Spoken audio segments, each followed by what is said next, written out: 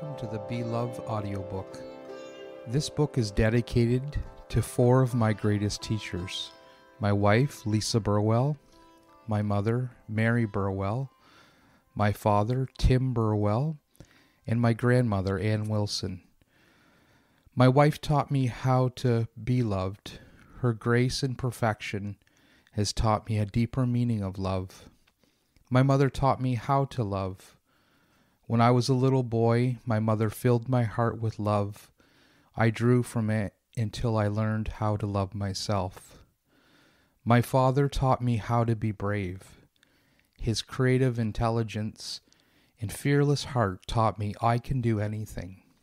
And my grandmother taught me how to listen to the love in me. She was wise beyond words. A special thanks goes to my mother-in-law, Shirley Anderson. Shirley, your support gave me the courage to dive into my heart and go for my dream of writing a book. I'm not sure if this book would be in my hands today without your love and support. Thank you, Sati Lehman and Joanne Harmon, for proofreading my book. You both were a gift from God for this project. You came along just at the right moment when I needed some guidance and wisdom. And lastly, I'd like to thank my editor, Myrna Ryback. Thank you for all the hard work and trade knowledge you poured into this book. Your experience and wisdom were greatly appreciated. The Preface. This book began to take shape in my early 20s when I was just beginning to awaken to something within. I spent the first 20 years of my life covering myself up. I then spent the next 20 years shaking off all the things I had layered over myself. When I was a young boy, my grandmother invoked a tide of silence in me. And at the height of my sadness, I needed the peace that she had revealed to me in my early adolescence.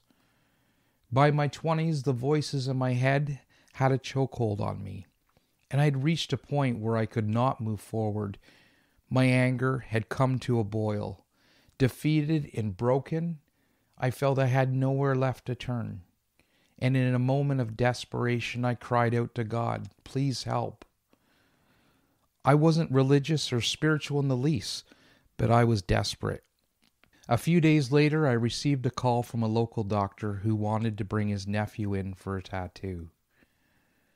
When he arrived with his nephew in tow, the doctor was out of control. I think he had had about 2 or 3 pots of coffee that morning. He was bouncing all over my studio, and during the session, he was rubbing homeopathic cream all over his nephew's tattoo with his bare hands. I promptly let him know that he was cross-contaminating my workspace, but my words fell on deaf ears. I think he found it all quite amusing. His nephew's tattoo was going to take about 3 sessions, so before they left, we booked him in for 2 more sittings. However, the doctor requested that I book the next session for my last sitting of the day so I could join him and his nephew at his home for some drinks. I was curious enough to oblige him in his offer. After the next tattoo session, as promised, I followed the doctor and his nephew back to his home. While the doctor and I were having a beer in his kitchen, he told his nephew, "Go get the room ready." I was taken aback, and questions were streaming through my mind. What room? Ready for what? Where's the room? But I shook off my suspicions and resolved that if things got out of hand, I'd be ready. About 15 minutes later, the nephew reappeared, proclaiming, "The room was ready, the room was ready." I was then ushered into the living room and pointed towards a doorway. The doctor and his nephew were both wearing a look of a mischievous anticipation. "You first," the doctor said. And again, I felt things were getting a little strange, but I was curious enough to proceed. I opened the door and I was greeted with a glow of black lights. Looking down the stairwell, I could see lava lamps and hundreds of records and CDs and psychedelic posters. It turned out the doctor was harmless, but during my time in his home that night. We both got drunk and shared some good laughs. That evening, the doctor talked about a lot of things I didn't understand. I had no idea what words like duality, androgyny, ego, unity. I didn't have a clue what any of those words meant. And why was he talking about the nature of my soul? Then things got a little strange near the end of the evening. My host made his way across the room, and he was leaning over me, and he's poking me in the chest, and he's yelling in my face, "Are you ready to die for what you believe in?" I pushed him away, and I told him he was crazy. That evening ended shortly after that. About 2 weeks later, I was alone with suicidal thoughts coursing through my mind.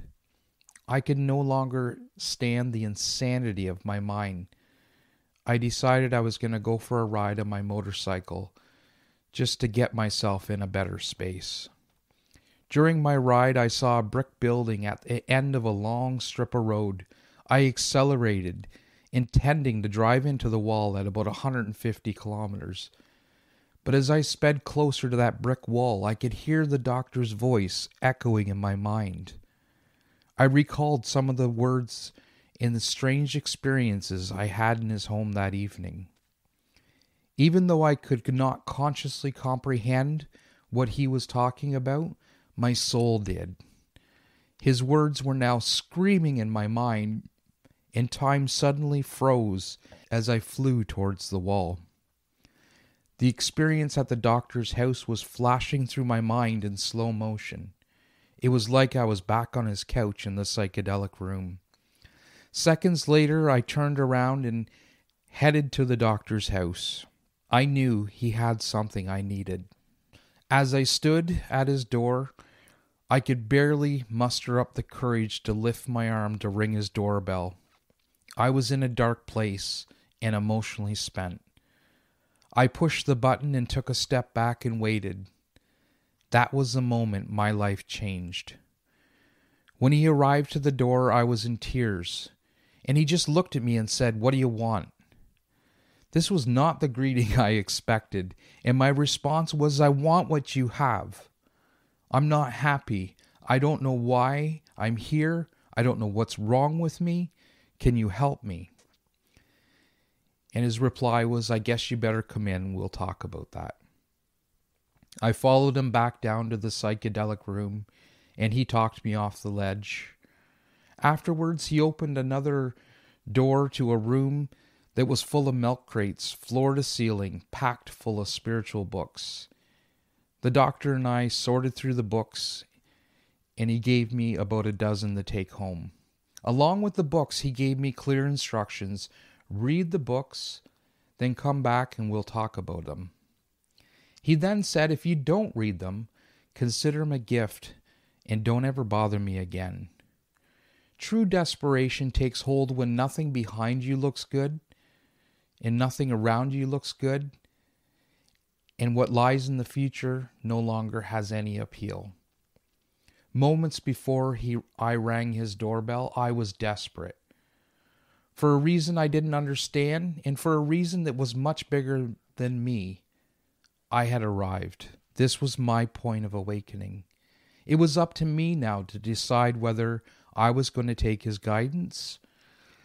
I didn't feel like I had any other option than to go forward.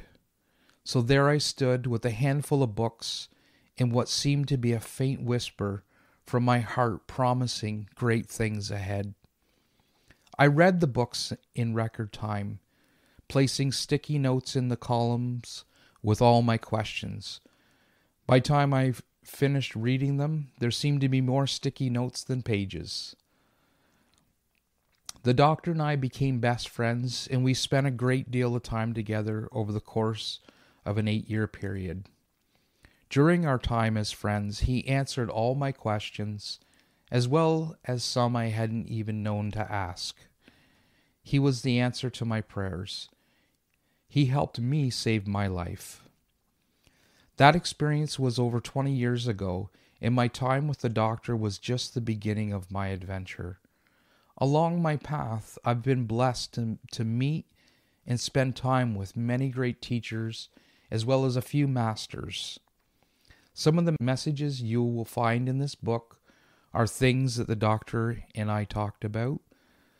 Will other words of wisdom found between these pages come from the 8 years I spent with a group of monks. Still, other teachings are from my studies at the University of Western Ontario. And another portion of this book was downloaded into me, the result of a trip I took to the pyramids outside of Mexico City. I believe that all these experiences have been given to me by the grace of God. Thomas Keating once said, "I think God sometimes picks the most unlikely candidates just to exercise his ingenuity." It is my wish that this book turns you inward and points you toward your empowerment. I want to poke you in the chest and yell, "Are you ready to live on purpose?" Take what you like from this book and have your own experience. After years of searching for truth and peace, I've discovered that I carry inside of me my own truth. No one has my truth but me. As for peace, it's not obtained. It's already within us. All we ever need to do is surrender to it. And by the end of your life, you will have made thousands of mistakes. Those mistakes will be easier to live with than one single regret for not following your heart.